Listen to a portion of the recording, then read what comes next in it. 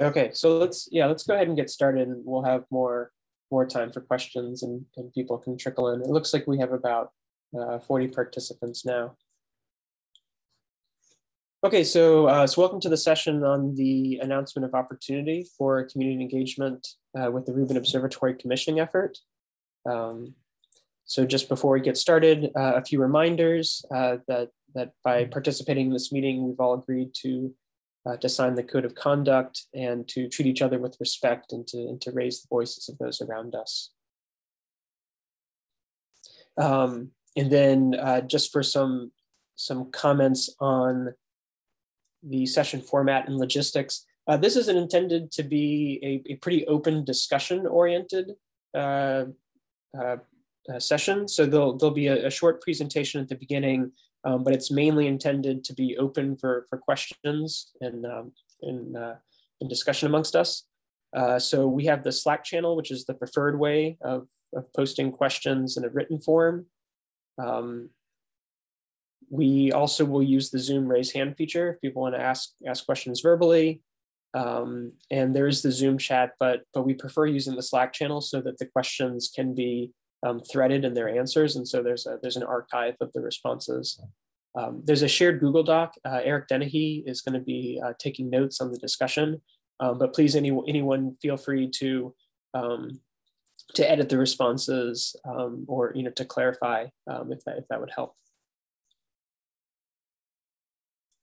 So in terms of the goals for the session, we'll begin with a brief summary of the announcement of opportunity. This was posted in mid-July, so we're hoping that many people have had a chance to read it, but we'll do a quick overview. Hopefully that will be in something like 10 minutes or so, and then we'll leave most of this session open for questions and answers. So there's an anonymous question form that's linked here, and you can also find the link in the Slack channel and on the session webpage. So you can post anonymous questions there, and we'll be following that.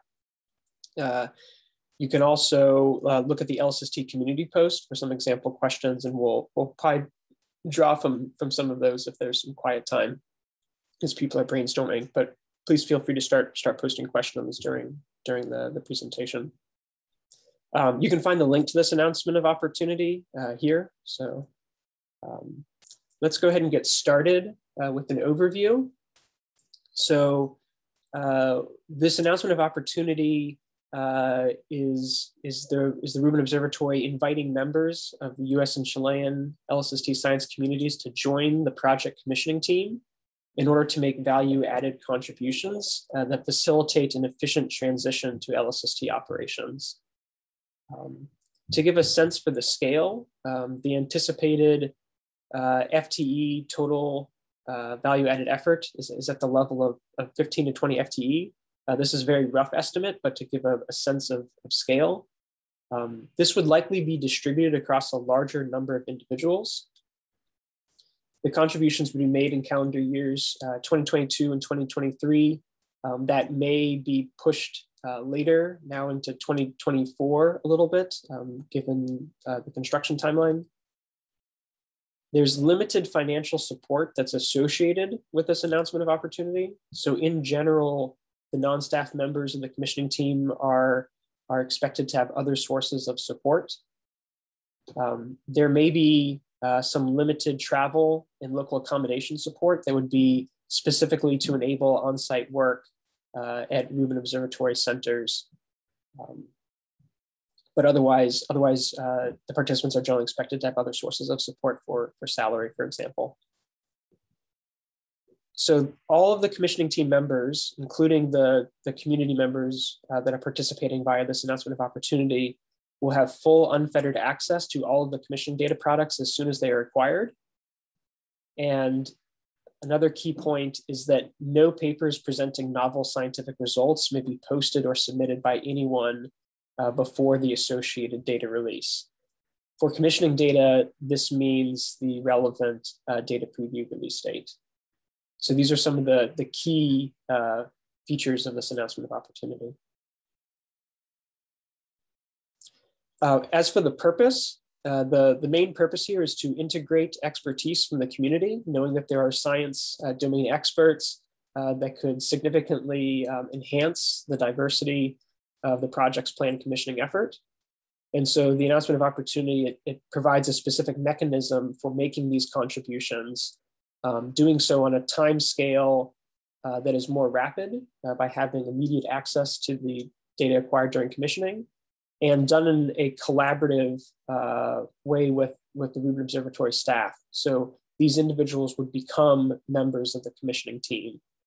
They would be embedded within the relevant sub-teams within the project, and they will have functional points of contact on the project that would help to integrate them in those teams and to help guide those efforts and to provide support. Importantly, the project will not rely on these contributions to fulfill core construction requirements and operational readiness criteria. So this is really value added based on what's already scoped by the project to do. And importantly, this commissioning effort is really focused on demonstrating operational readiness rather than realizing scientific discoveries with the commissioning data itself. So this is a deep level of engagement, and it comes with specific rights and responsibilities that are described in detail in the announcement of opportunity. I want to make clear that the data previews will still occur as planned, and there are dedicated sessions at the PCW to talk about early science. So to be clear, this announcement of opportunity is a separate parallel mechanism to what's happening with the data previews. And there'll be other sessions to talk about this in detail, although we would welcome questions here as well. I don't want to talk in too much detail about this list. This is an example of value-added contributions. There's a little bit more description in section 3.1 of the announcement of opportunity. The motivation of providing these examples was to help illustrate the types of contributions that are being sought. But we should make clear that this list is not exhaustive, and there's opportunities to propose for other ideas and iterate with the project. As far as the potential benefits, rights, and responsibilities, by becoming members of the commissioning team, the participating individuals would really be benefiting the entire global science community, in addition to themselves having a very direct experience and potential for deep understanding of the observatory and the data products. As mentioned before, this would involve full and immediate access to all of the commissioning data products. In order to make this all work and to collaborate, we would ask that all the participating individuals are using the project tools. Because of this deep level of engagement, we would expect the individuals have a commitment of something like 20 to 50% FTE. And for university faculty, something like 20% of their research time. And importantly, by signing on to become a member of the commissioning team, the participants would agree to follow the publication policies of the Rubin Observatory project. So this means that they are eligible to contribute to and become co-authors on the construction papers, but that no papers presenting these novel scientific results may be posted before the associated data release. And there are ongoing discussions about how to, basically what will be the guidelines and policies for discussing the commissioning data beyond the commissioning team. The process that we're talking about right now is that there will be no proprietary data products from commissioning shared outside the commissioning team, but there may be a way of sharing derived data products, for example, plots based on commissioning data in public forums, so that we can engage more of the community during the commissioning team. So the specific guidelines on that will be communicated by the project at a later date.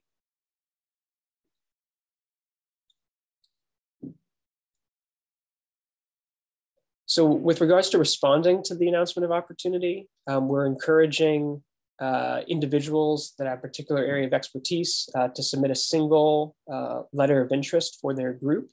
We should emphasize that these groups are not associated with a particular science collaboration, although they may include members from a given science collaboration or from multiple science collaborations. The groups can be multi-institutional, and they can include individuals over a range of career stages.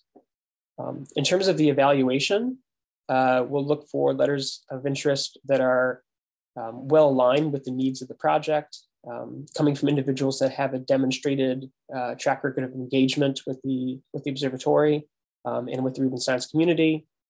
And we should make clear that the Rubin Observatory is committed to providing opportunities to diverse and traditionally underrepresented groups, and that contributions that would create training experiences for early career scientists are very much valued as part of this AO. So in terms of the timeline, some key dates here. The first date that has come up recently is the indication of interest. These were nominally due on last Friday. We'll leave that web form open this week to accept more responses in case there are more ideas that are triggered by discussions at the PCW. And then the final letter of interest submission, that due date is the 1st of October. We'll take that information and review it over the next couple months, so that we'll provide some feedback by the end of the calendar year. And then the engagement with the commissioning team would begin first quarter of 2022. So in terms of the responses that have already been received so far, again, this indication of interest web form was optional, but we were encouraging individuals that were considering to submit the full letters of interest to use this indication of interest, so that the project would have more information for planning purposes, and so that the project could provide meaningful feedback to these groups. So far, there's been 11 responses received to date, and the total number of individuals, if you just do a simple sum, is about 60 to 70 individuals. Some of the named individuals in these groups are project staff that are interested in collaborating scientifically. We should make clear that project staff do not need to respond to the AO if they're part of the construction project, but it's really helpful for us to have this information for planning and for context. So far, the group sizes have ranged from single individuals to groups of up to 10 in these indications of interest. And again, we'll continue to welcome responses through that web form through the end of this week. Okay, so that brings us to the end of the presentation. I just want to make clear that this process is new to many of us, and this is the beginning of the conversation. We hope that there'll be many opportunities for iteration with the project. As part of that, Chuck and I are willing to set up office hour times to help answer specific questions. So if there's an interest, we could try to arrange that. We'll leave this indication of interest web form open through the end of this week. And then a reminder that letters of interest are due by the 1st of October. So at this point, we'll just open it up for questions and answers. You can use the Zoom raise hand feature, post on Slack. There's the anonymous question form. And then we can also look at some of the questions that have already been posted on the LSST community post and the answers there. So let me pause here and we can look at the questions. There are no questions in the Zoom chat right now. So we got one question on the Slack channel, and the question is, I'm wondering if you are planning to enlarge the AO to members from other countries. Keith, do you want me to take that one? I think that'd be great, Chuck. Okay, so in response to that, there was previously an equivalent announcement of opportunity to the international community, not directly associated with commissioning per se, but more on the operations side. But commissioning was an open topic for that announcement, and multiple international institutions have indicated their interest. So I guess what would be useful for Keith and I is if that announcement, that international announcement was not broad enough or sufficient enough to include your particular institution, then please let us know and we can work on that. But so that's part of the motivation for this AO to the Chilean and US communities, is that there was already an opportunity for the international contributors that previously had indicated support for operations. I hope that answers the question.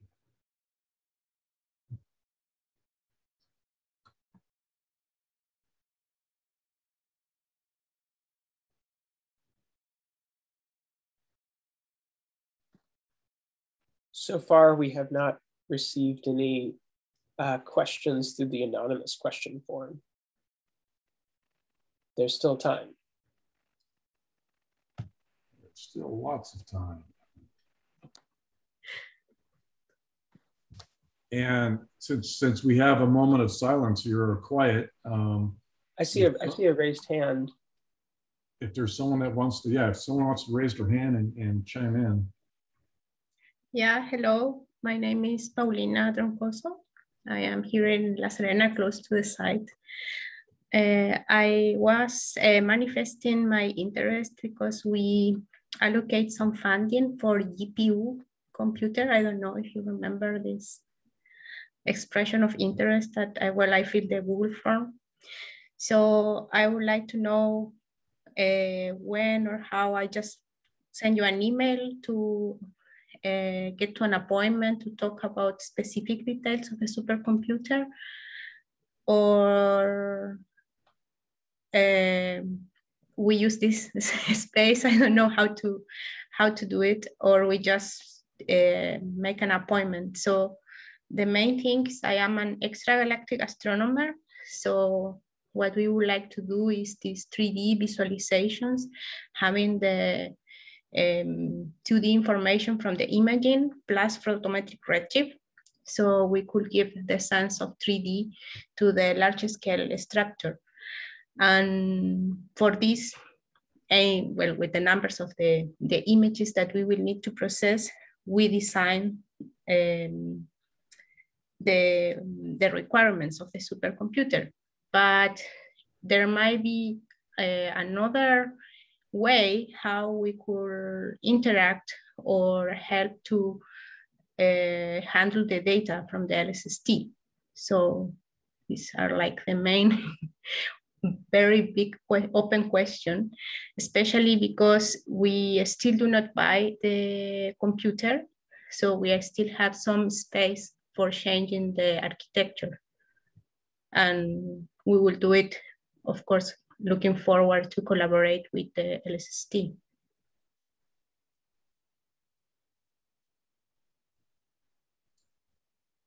So I think that's it's probably a question that I would like to take offline. Okay. And better understand the plans for the computing center there in La Serena. To a certain extent, the architecture of the computing center should be based on what the Chilean community wants to achieve with the LSST data. And then to the extent that that computing resource can be applied early during the commissioning period, that's a conversation we should have. But I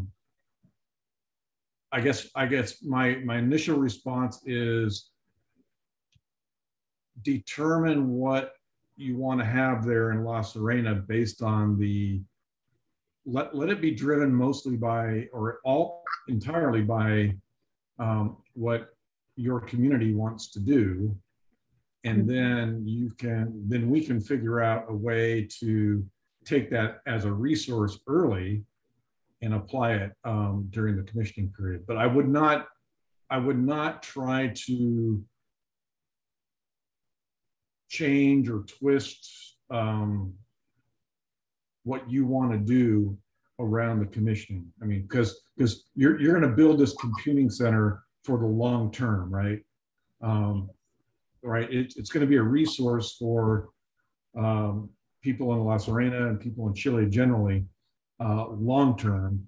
And so maybe I'm thinking about this on the fly. This is a really good question and one I haven't really thought about. So I think I would like to have a deeper discussion with you on this, but maybe the real question that I see is how you ramp up that facility, right, to capacity. I mean, I don't know what capacity you have funded or are planning on, but certainly it's not going to happen overnight. It's going to be a ramp up, so, the ramp up during commissioning would be something for us to coordinate with. Does that make sense? Yeah, sure. Okay. So I would just send you an email to maybe discuss the details offline. Yeah, you can send myself and Keith an email. We can iterate on this. You can also, put a comment in our Google form. Okay. We have a Google form for questions. Perfect. Thank you. Yep. So I got another question here on the Slack channel, following up on the engagement of other participants in this AO outside the US and Chile community. So the intent was with this AO was to focus on US and Chile. If you have collaborators that have already proposed, I would put that into any response you have. It just strengthens your response, I think.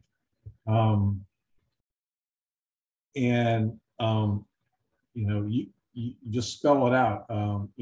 So how should that be noted in the letter of interest? Just spell it out that this contribution is in collaboration with, name your collaborators or the institutions that you're working with, whether they are or are not already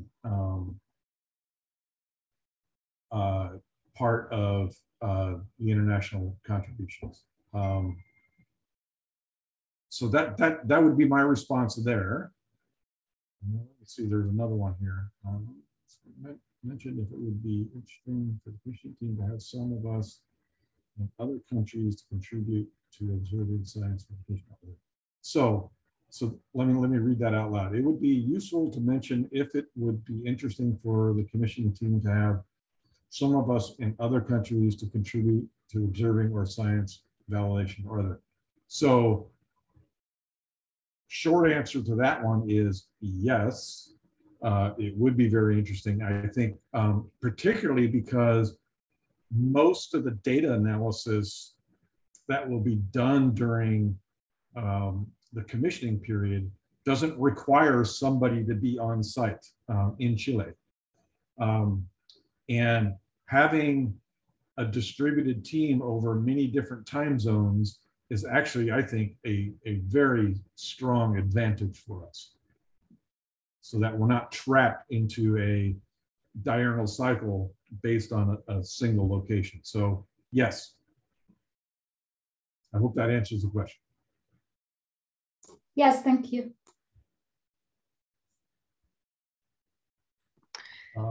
Keith, we actually had a question come in on the Google Doc live, if you have that open. If not, I can read it out for you. Eric, please read it out. You're on. Sure. The question is, there is an apparent tension between the requirement that non-Rubin members not be on the critical path and the statement that non-Rubin members take direction from project staff. Do people propose do so something that is parallel to the project plans and then get endorsed? And if so, how long is that taking direction? Let me take a stab at that one.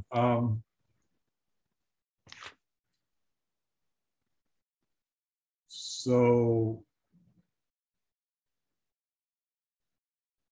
if you're familiar with the project and you understand our science requirements, which I think are pretty well known, you can look at those science requirements and say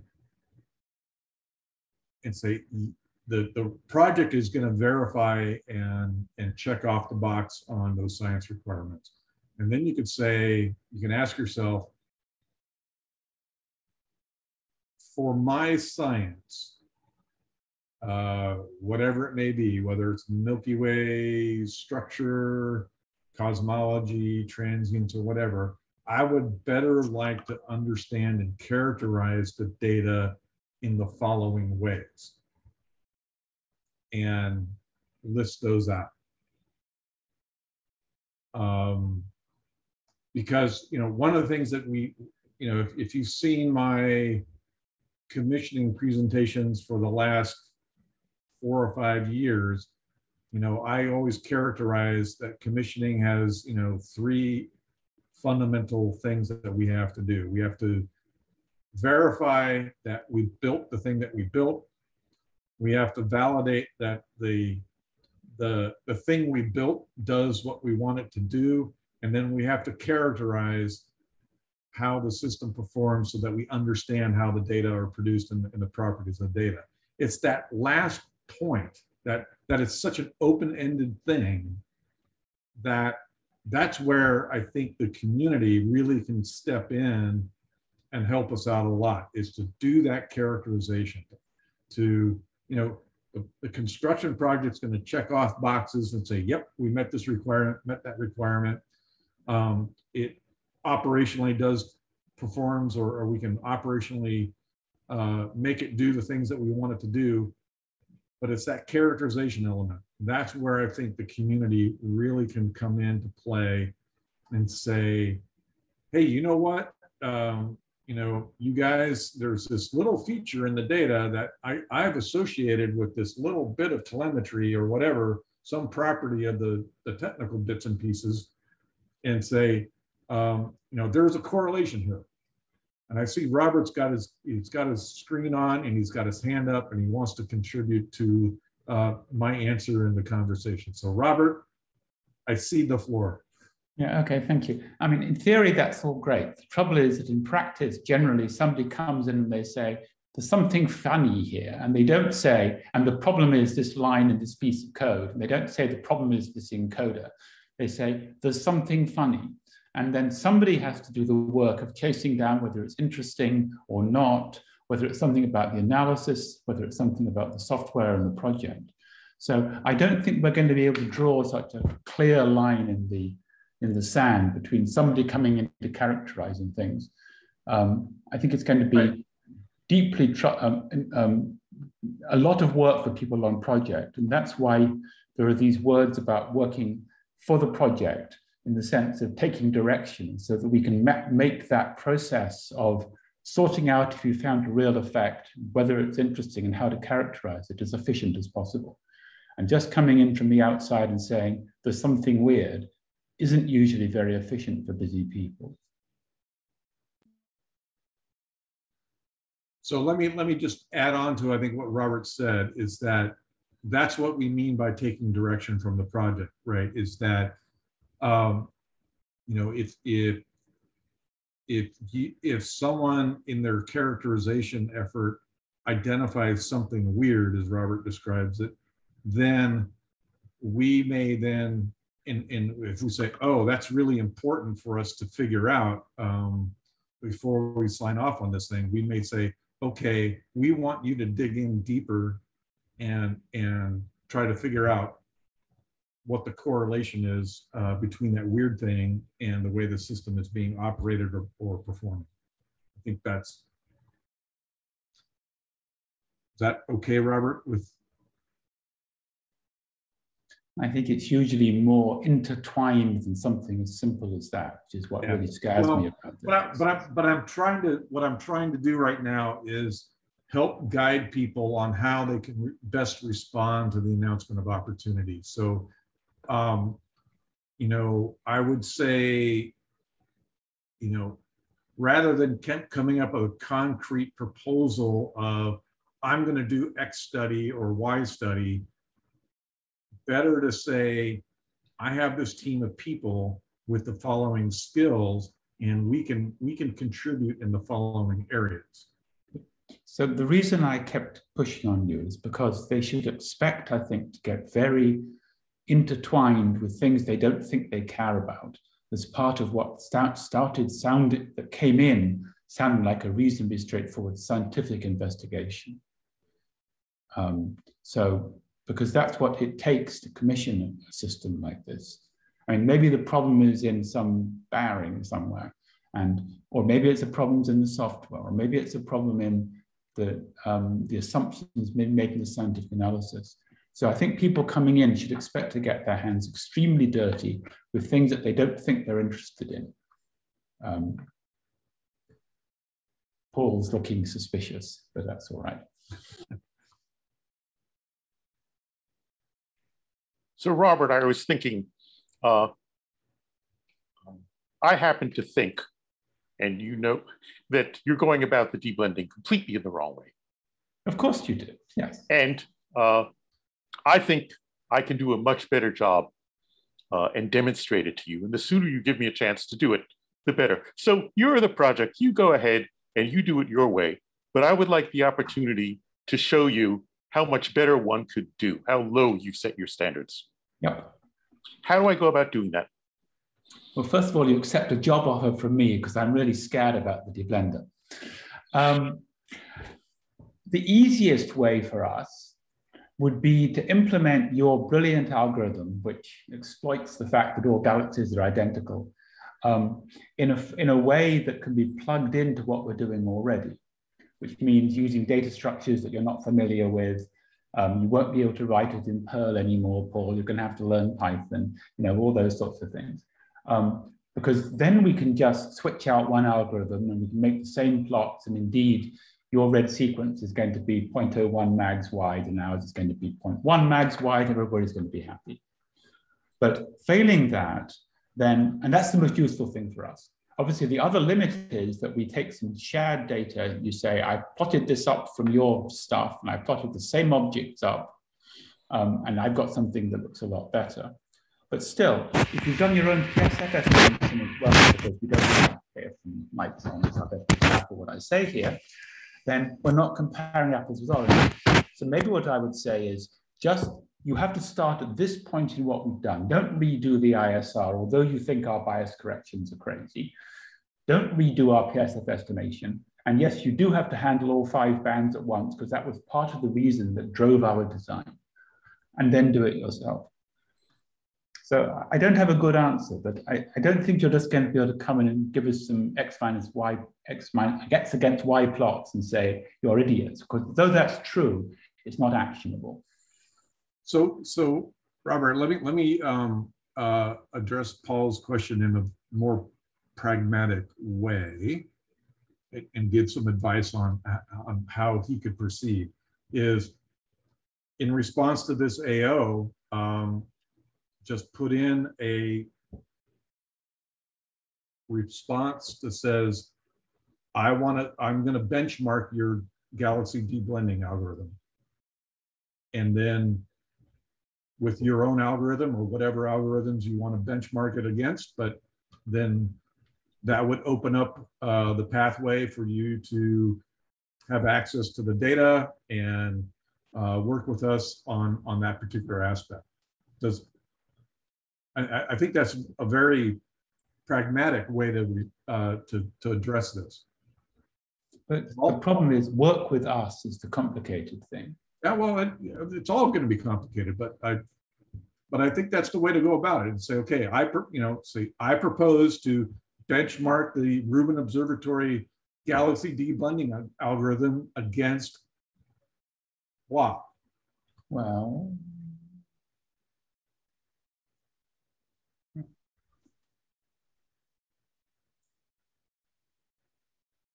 Thank you, Chuck. That was very helpful. It was the word benchmark that opened the door. Yep. I mean, a lot of this stuff is, a lot of these things that we're asking the community to do is, you know, cross-checking what we're producing. And that's the benchmark. Watch out, Robert. My experience is usually that somebody coming in with a benchmark isn't something that's helpful. It tells us we have to make changes. It doesn't tell us anything about what to do. Now, a benchmark that leads to something we can run on in production to say, we're still doing less well than Paul is useful. So but that's more work for Paul than doing a one-off benchmark. So I mean, I do think we want to, I think, Chuck, you need to emphasize just how much uninteresting work people are signing up for if they're going to be able to contribute very much. I mean,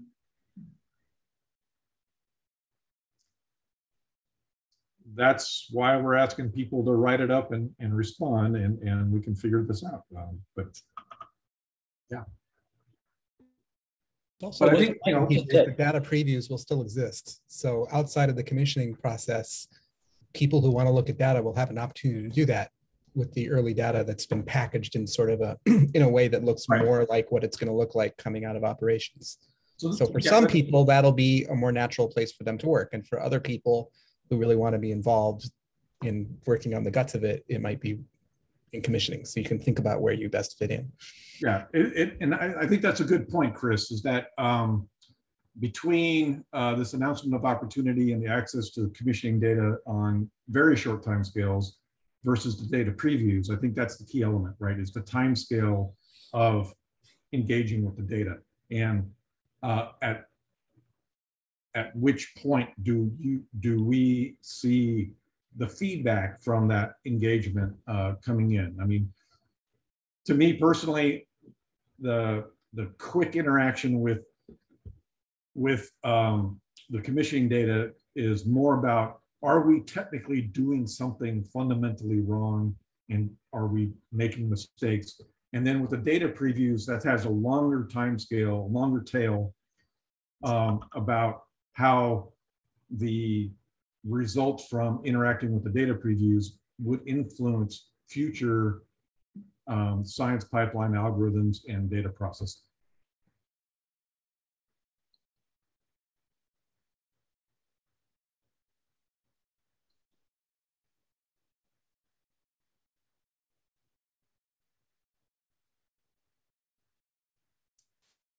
Well, let's see. I'm looking at the Slack channel right now.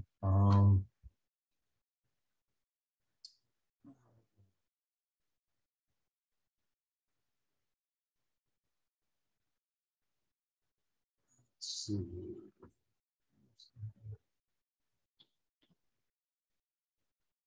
Yeah, some of this is, I think, a little bit nuanced.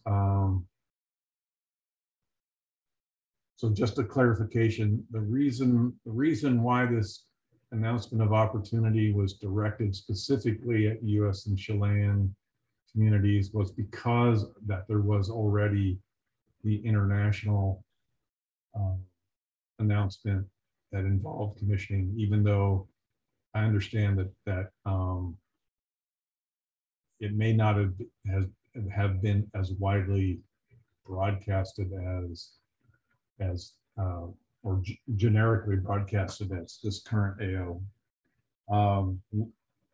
If you have international collaborators and you want to respond to the AO, put them into the AO as a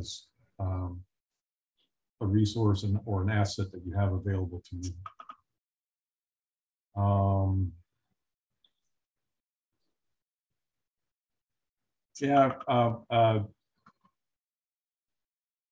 So regarding how the commissioning team will operate, I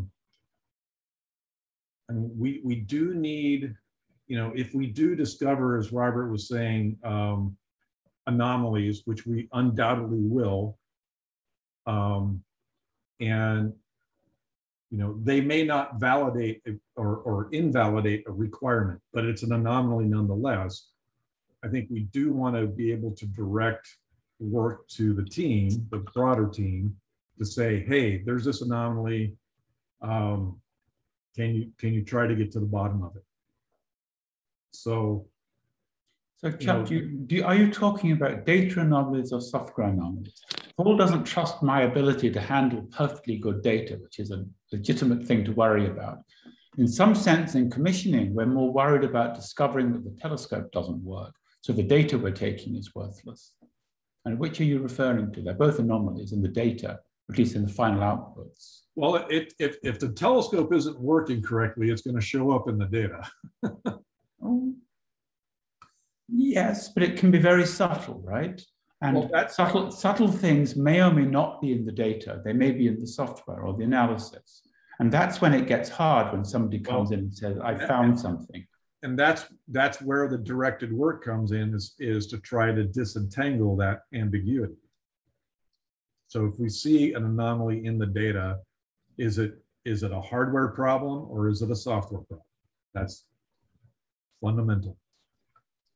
So the comment was, is it directed work, or are we providing the community with guidance on the things that they should be paying attention to? And I think it's a bit of both. But certainly in the heat of commissioning, we are going to discover things that are going to need serious attention, and we need to be able to assign those things to teams of people that are not necessarily the core project people, because the core project people are still trying to get the hardware and the other systems to work nicely with each other. So I think, Robert, to your point, the signature that we're going to be keying off of for most of this stuff is the signature out of the data. I mean, we have technical experts on the construction team that will know whether or not the telescope is slewing properly, tracking properly, the active optics is converging properly, et cetera. But then how all of that stuff imprints itself onto the data, that's where I think our community expertise comes into play. Paul, you have your hand up? You have a comment? Yes. Yeah, let me put this in extreme form.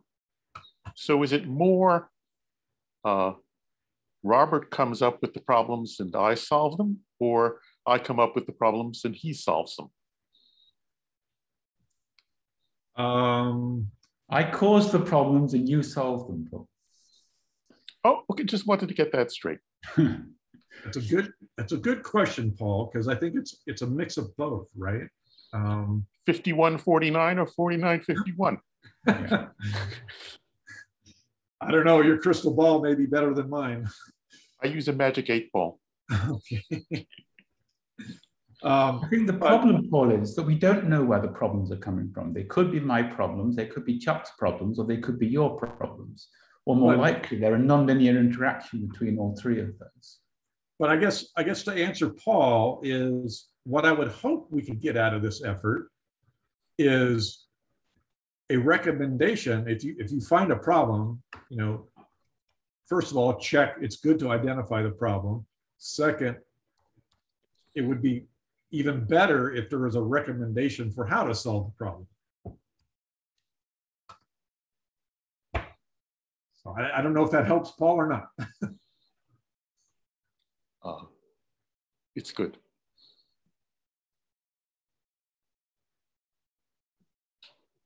I think that the main message here also is that we acknowledge that we cannot do this in a vacuum, and we do want input from our experts out in the community.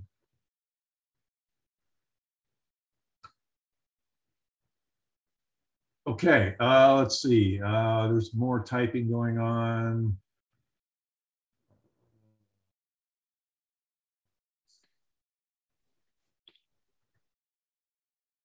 Let's see.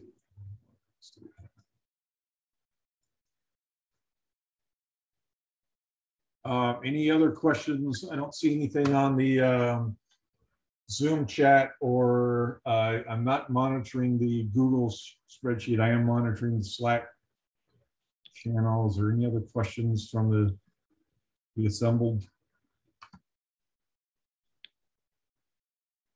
Nothing yet, Chuck, from the Google spreadsheet or the anonymous question source either. All right, thanks, Eric.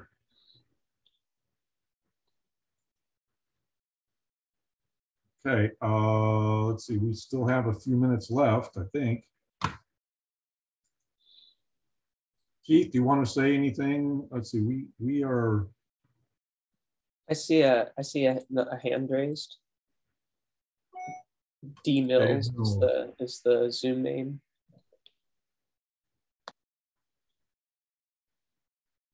Dave. Hi there. I think maybe a way to think about Paul's question is, say he finds something in the data, we will want to direct him maybe by saying, okay, can you please take this data set and run your analysis on that and tell us what that says? So he's sort of being directed in that fashion to investigate the problem from our perspective. So after identifying the problem from my perspective, I should re-identify it from your perspective.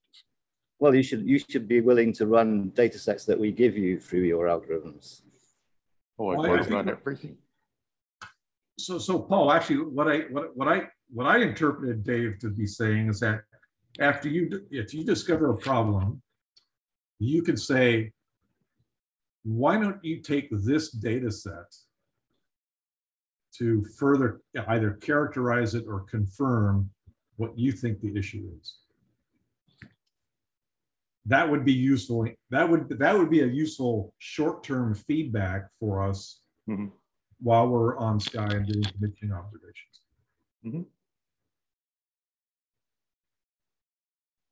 Did I get that right, Dave? Yeah, I mean, that's one example. There could be many, but it's just a question of that it will be some kind of iterative process. It won't just be reporting something and then that's it. Sure.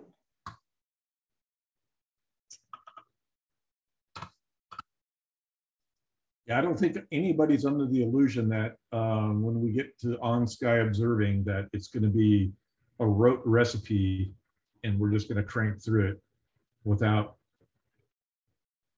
active iteration and adjustments along the way. I think we all recognize that. But that is, I think, in my mind, that is one of the value-added things for this announcement of opportunity for that rapid feedback is to say, hey, why don't you take, spend 2 hours taking this data set in this way, and let's figure out what the issue is. So the suggestion for diagnostics might come from the non-members. Yeah, absolutely. That would be great.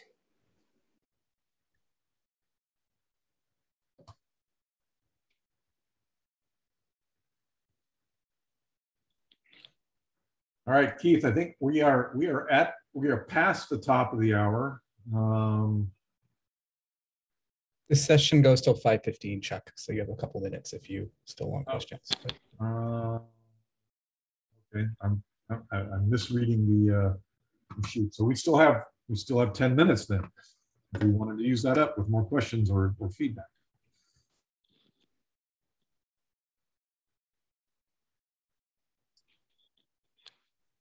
Hey, Chuck, Rand Powell asked a question in the chat, I think, about the deadline for the letters of interest, and if you would just confirm when it is. In the chat. You could just say, when are you expecting the letters of interest to come in? October 1. Great. With regard to the indications of interest web form, we were encouraging people to submit those by this past Friday so that we would have, some sense of the community level of interest by this week. but we realized that discussions at the PCW might trigger more ideas and more interest. And so we're going to leave that web form open until Friday this week in case there are additional ideas submitted. Again, that's mainly for this iterative process, and the full letters of interest are 1 October.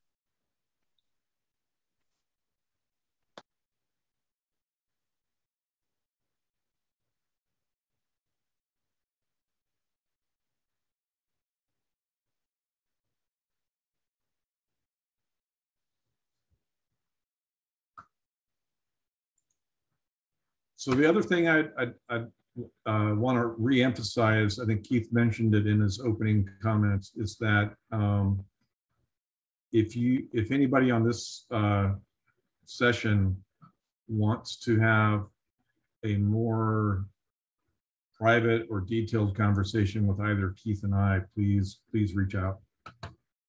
And if it would help you in constructing a response to the AO.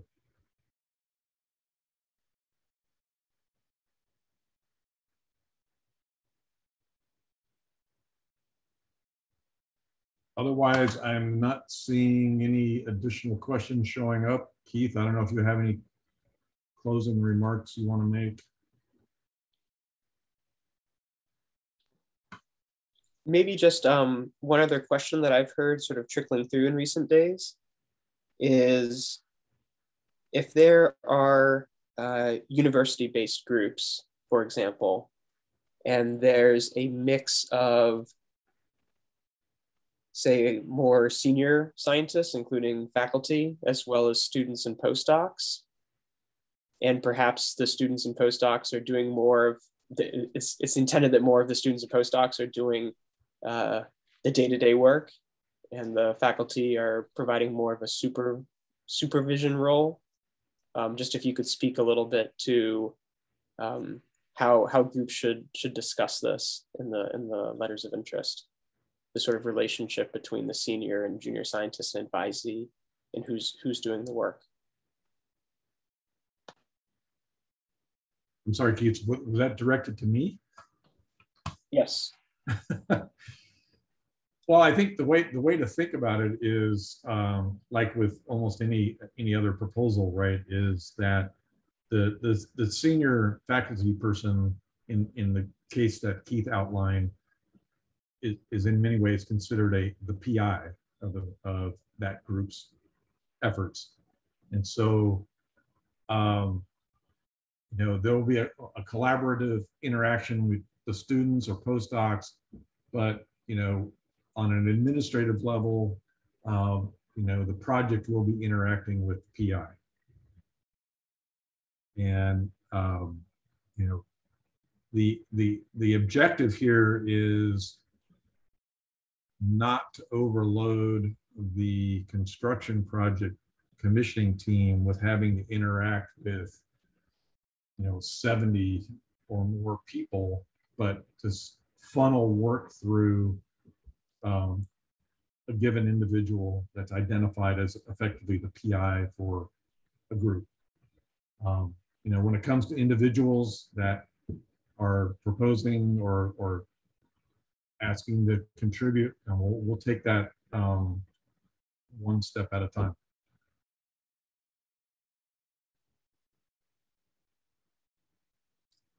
I see Ed is on. Hi, Ed. Ed, I don't mean to put you on the spot, but I am. Do you want to say anything about NSF's position on providing any kind of support for this kind of contribution? I know this has been a topic of conversation, and I don't know where the NSF stands on this. Sure, Chuck, I'm happy to do it. This may be on various people's minds on how NSF can support this. And, we don't have any special mechanisms, right, that don't already exist, which is mainly our main grants program, the Astronomy Astrophysics Research Grants Program. So, I put that out there. It really depends on what you're going to do. For anything that you would do, it's the same kind of things you need to do to get support, which is to make make a strong case for the reviewers, and because they're going to, in your proposal, of course. And so I would give you the same advice I normally would, which would be that, why this project, right? So if you want to support something and you're doing something beyond what the project is doing, why this project, why this PI and team, however it applies, and why now? Because that's going to all be important to a reviewer to consider.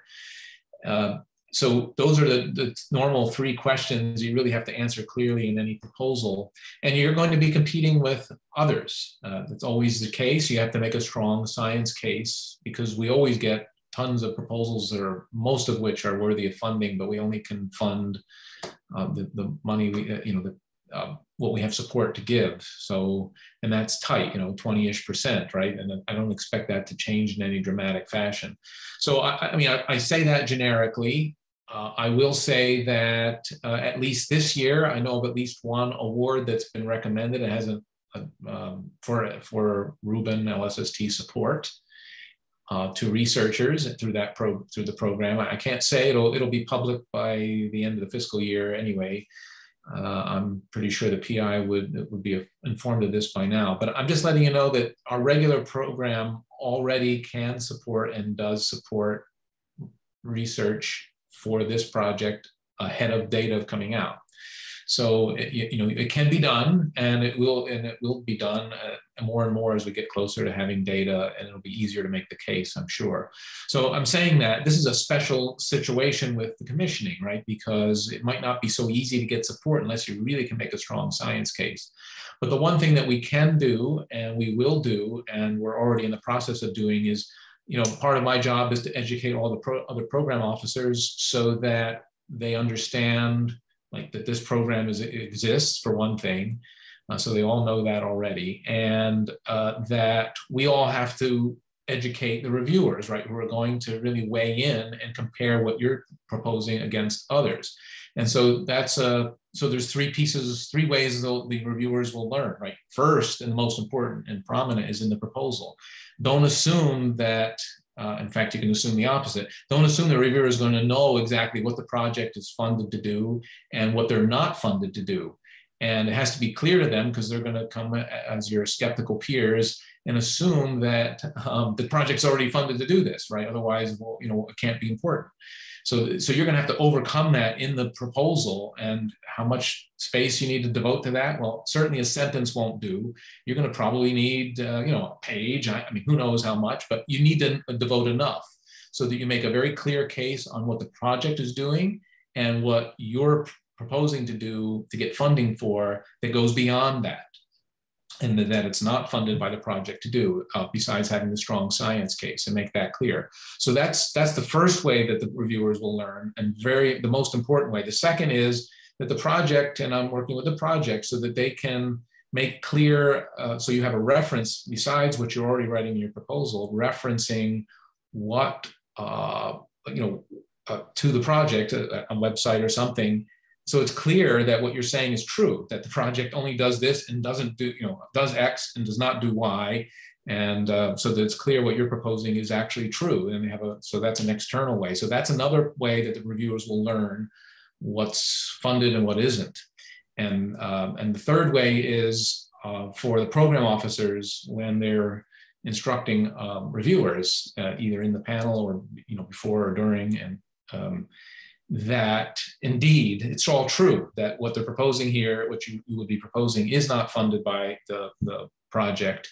And so if you're looking for additional support to do this kind of work, you'll have to make the case and make it clear that, again, what's supported, what isn't supported. And finally, I think maybe, I don't know if it's most importantly, but if there's only 2 of you who do this, 2 PIs who propose, and we multiply that by 0.2, right? That's not, it's not likely that you'll get funded, right? Just generically.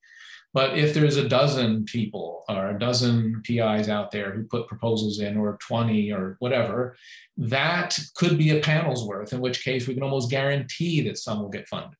So I mention this to you because it's important. You're functioning as a community. Proposal pressure will determine, does drive a lot of how things get funded. So if there's going to be a dozen of you PIs or 20 PIs who participate in this program, or anything in that kind of neighborhood, I can almost guarantee we'll have a panel and that at least a few will get funded. So it's the usual things apply for getting funded as they always do. But what I can guarantee is the program officers will be aware of this and will be helping to educate the reviewers on the situation, and and we'll do the best we can to make sure there's funding out there for this activity.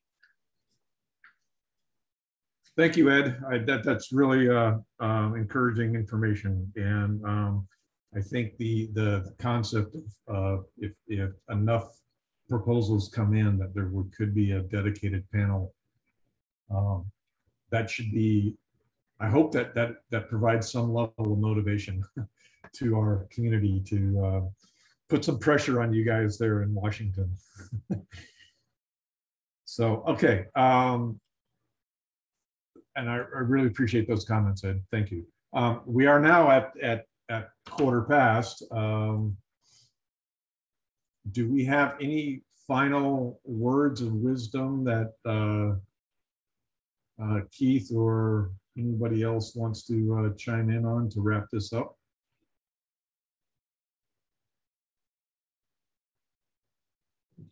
I'll just mention quickly that the last slide of the presentation includes links to several project documents that describe the formal requirements and the construction completeness criteria. So in order to help understand the scope of what the construction project is already planning to do with respect to science verification, those documents may be helpful. Yep. Excellent.